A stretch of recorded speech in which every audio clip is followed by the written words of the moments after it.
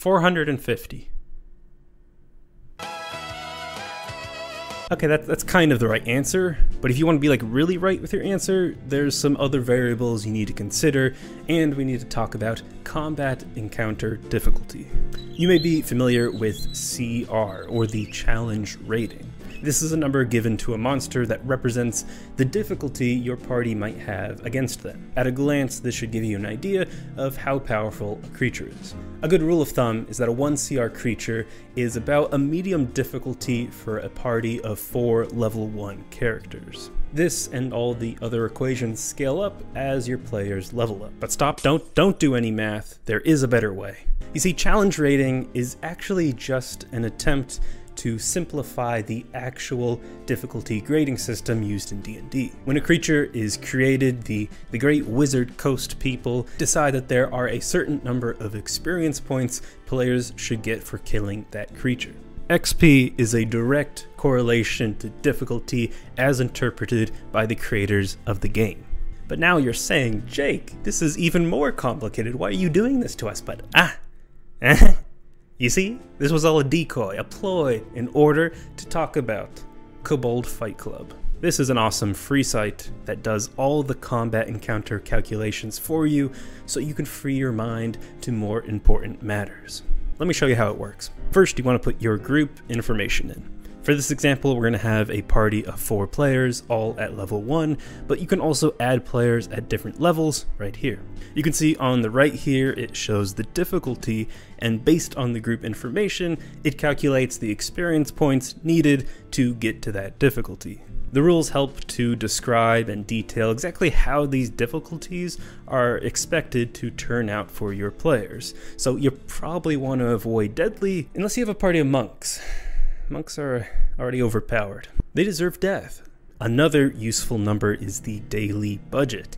This is the recommended maximum amount of experience points and encounters your players could deal with in between long rests. Unless they're monks, of course, because monks can just take short rests and they count as long rests basically, so don't give them any rest.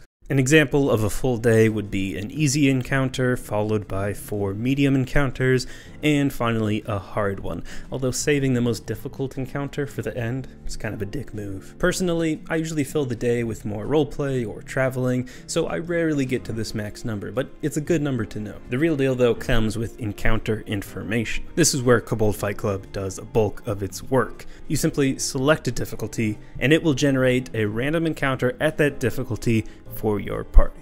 Nice. You can edit the number of monsters right here, so if you only want 1 creature at medium difficulty, we'll get this dude. But let's say in this case, we don't mind having up to 4 monsters, and actually, we want this encounter to be hard. Now they might give us multiple creatures with varying XP to get to our difficulty. Another aspect to encounter calculations is when you're fighting multiple enemies. While the total XP is the sum of the XP for all the creatures, you multiply that number by a factor to create the adjusted XP. So a higher adjusted XP implies a higher difficulty, because if you think about it, fighting multiple creatures that are all moving around and doing stuff is a bit more difficult than if it's just 1 creature you can all focus your efforts on.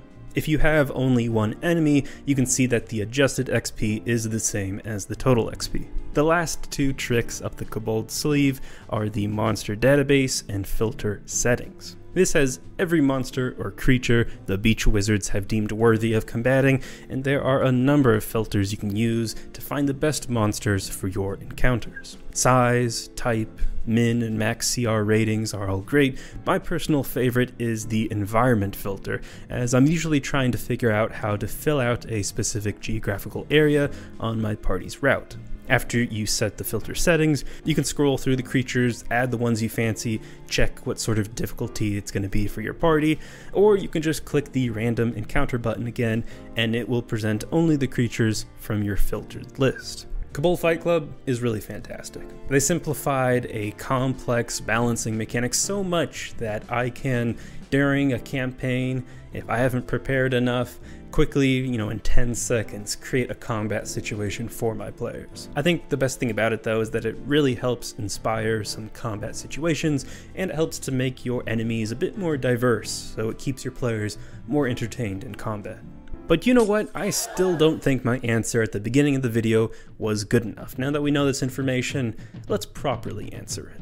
So baboons have a challenge rating of 0, but more importantly, they reward 10 XP each time you kill one. If you have a party of just 2 level 1 players, it may only take 7 baboons for a deadly encounter. That's great news, that's totally doable. But let's say you're stuck with a group of 4 people all at level 20. Well, now you've got yourself into quite the pickle, as it will likely take 1,270 baboons to create a deadly situation for your players. That's over 50,000 adjusted XP in total, and it's going to be quite the bloodbath, I can tell you that. Oh no, the absolute worst situation. You're coming back with your softball team after a nice game on the pitch, and they all want to play a level 21 shot, and you just want them to leave your house. So to create a deadly encounter that will likely kill 12 players all at level 20 will require 5,080 baboons. So the more correct answer to how many baboons does it take to kill your players? Well, likely it's between 7 and 5,080. Thanks for watching.